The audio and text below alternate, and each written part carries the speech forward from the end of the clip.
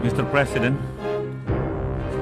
I wish to thank you for facilitating this highly critical session today in response to the announcement from President Trump recognizing Jerusalem Al-Quds Al-Sharif as the capital of Israel and the relocation of its embassy in Israel to the city of Jerusalem Al-Quds Al-Sharif.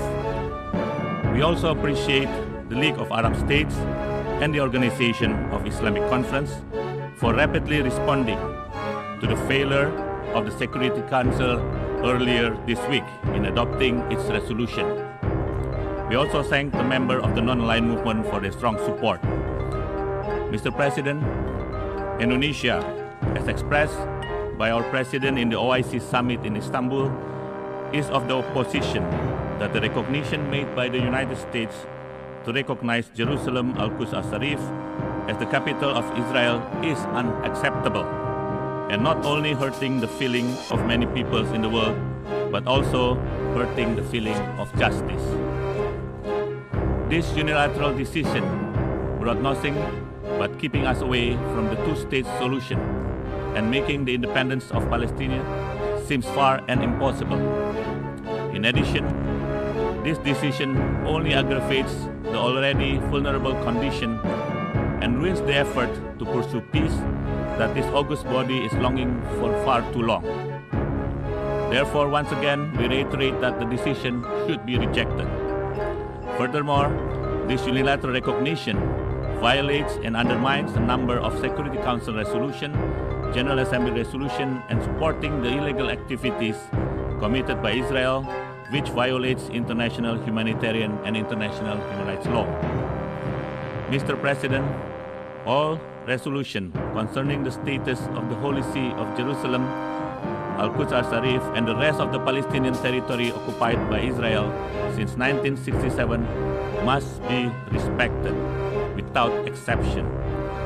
There has been international consensus recognizing Jerusalem's centrality and sensitivity to the peace process.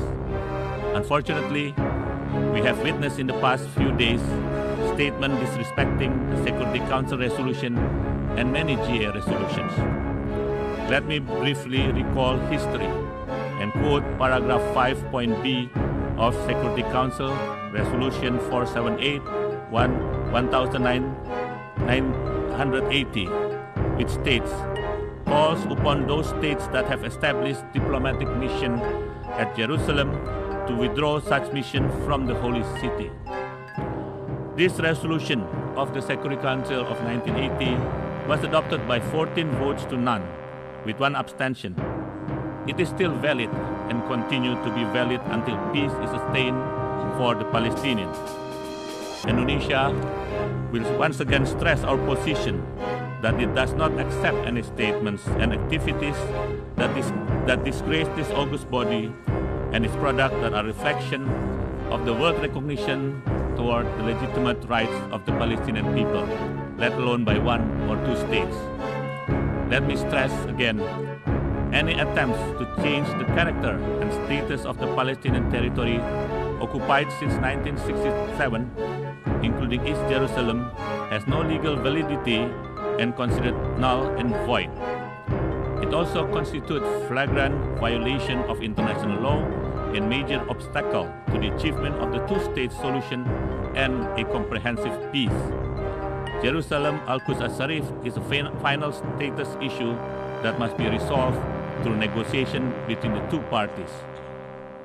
It is up to us here in this chamber as peace-loving nation, the ones that must uphold the rule of law, justice, and the dignity of this multilateralism. We need to demonstrate our good faith and trust to the system for the maintenance of peace and security. I call once again on all peace-loving nations to support the resolution that has been forwarded by Yemen and Turkey on behalf of the many co-sponsors, including Indonesia. The Indonesian people puts high expectation to the United Nations and its member states, whose resolution has been blatantly violated, to make the right decision and make a strong stance against any unilateral recognition in contrary to international law. Indonesia also urged the member of the United Nations not to follow the unilateral recognition of the United States to relocate its embassy to Jerusalem. Indonesia is convinced that we can still rely on the United Nations to fulfill the world expectation. Finally, Mr. President, let me once again assure my Palestinian brothers and sisters that Indonesia's support for the legitimate aspiration and rights of the people of Palestine to live in freedom, peace, justice, and dignity in their own homeland has been steadfast and will continue undiminished.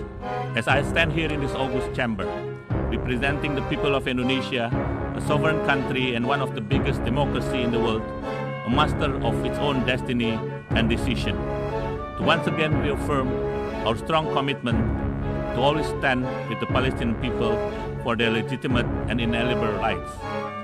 Our support will never cease. It will never weaken. Indonesia tidak akan pernah mundur sejengkal pun dalam perjuangan kemerdekaan Palestina. I thank you, Mr. President. I thank the distinguished representative of Indonesia. I now give the floor to the distinguished representative of Maldives.